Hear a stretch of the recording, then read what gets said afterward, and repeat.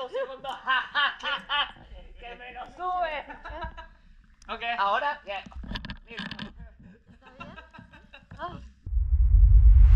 This is a short film about a world hidden and untold from 95% of the human race. This is a story about a lost civilization, once a thriving population, now in ruins and taken over by nature. This is a story of the Underworld of Mexico. For the longest time, I have yearned to journey deep into the heart of Mexico, to explore beneath its lands in what is known today in the Mayan language as Cenotes, or in English, a well.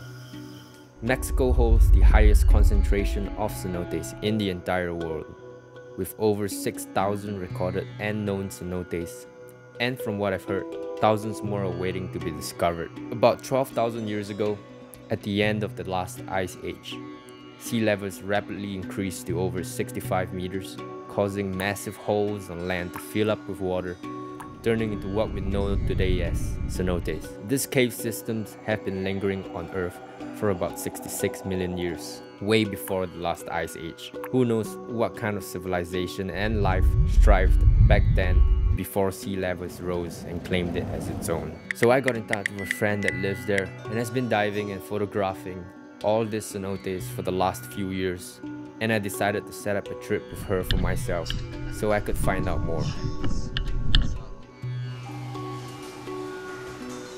As we began descending, it felt like I was descending into a completely new world, a different realm if I must say so. At some point, it felt like I was in space. Now picture this with me. You're flying through space. It's dark, peaceful, and as you shine your light around, little sediments reflect off its rays, mimicking the stars in the night sky. The stalactites mimicking asteroids floating by you. And as you fly by, the moon's rays shines brightly behind you. Now, did you picture that in your mind? Because that was exactly how it felt like in that exact moment. It was truly a sight and experience to behold. One would think that no life would flourish in such conditions, but to my surprise, deep within these cave systems, a few odd-looking creatures have decided to call it home. One of it being the blind fish, or in other words, the Dama Blanca. Having lived in the darkness all its life through the years, this fish has evolved so much to the point where eyesight is no longer needed. And amongst many other creatures, like the albino ewitu, all these amazing alien-like species are on the brink of extinction. Sadly, only to be found in Mexico, they are now threatened by pollution. I spent 2 weeks diving and exploring 14 cenotes in Tulum and the Yucatan Peninsula.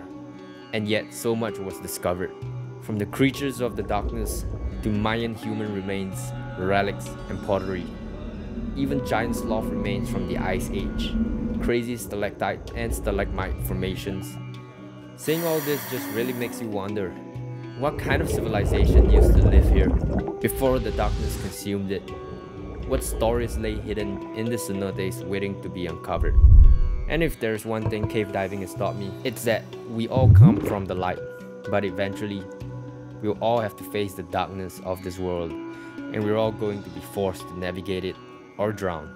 Some people are able to carry some light to light the way for others, but eventually, even their batteries will run out. This film depicts perfectly the amount of light we have left in this world surrounded by darkness. And when our light runs dry, how we choose to set our mindset during the dark times is what's crucial to our survival. We all have to come back to the light eventually, but it's the journey through the darkness that changes us.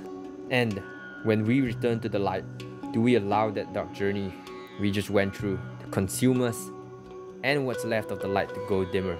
Or do we go back to the light, a completely new soul?